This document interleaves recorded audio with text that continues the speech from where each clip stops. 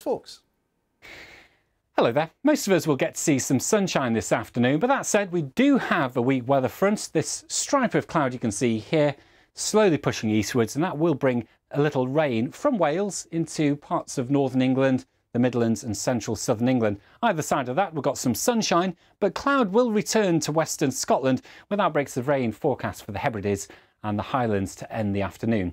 Now, temperatures on the mild side for most about 10 to 14 degrees. And then overnight tonight, a weak area of low pressure brings cloudier weather with outbreaks of rain spreading in from the west. Now, there may well be some mist and fog patches developing around our western coast and hills, but for many, it is a frost-free night and a frost-free start to the day on Thursday.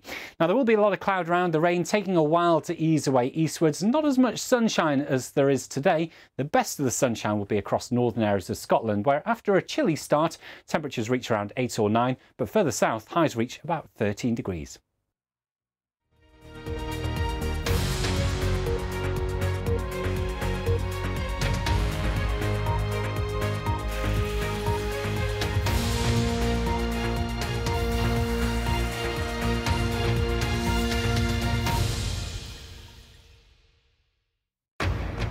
Hello, good afternoon. This is BBC News with me, Ben Brown. Our headlines at 4 o'clock. In my head and in my heart, I know that time is now.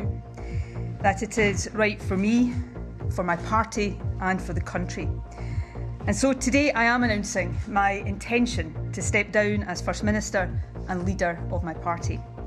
Well, with that surprise announcement today, the SNP leader Nicola Sturgeon announced she is resigning as First Minister of Scotland. And we'll be finding out more about what her exit means and what is next for Scotland as a result. The other main stories this afternoon. As the search for Nicola Bulley continues in Lancashire, police say she had specific vulnerabilities which meant she was immediately treated as a high-risk disappearance. Two 15-year-olds are charged with the murder of 16-year-old Brianna Jai, who was killed in a village park in Cheshire on Saturday. One of the 12 boys rescued from a cave in Thailand in 2018 has died in the UK after suffering a head injury. The UK's most expensive drug saves a toddler with a rare genetic condition, but it's too late to save her terminally ill older sister.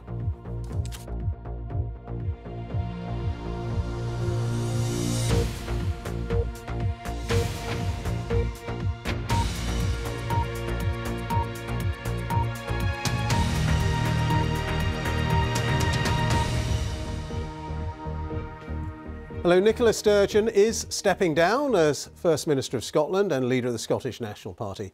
She will leave office as soon as her successor is chosen. She says she can't give the role the full commitment that she believes it requires. And she's hinted that after 8 years as First Minister, efforts to broaden the appeal of Scottish independence could be hampered by what she called polarised opinions about her.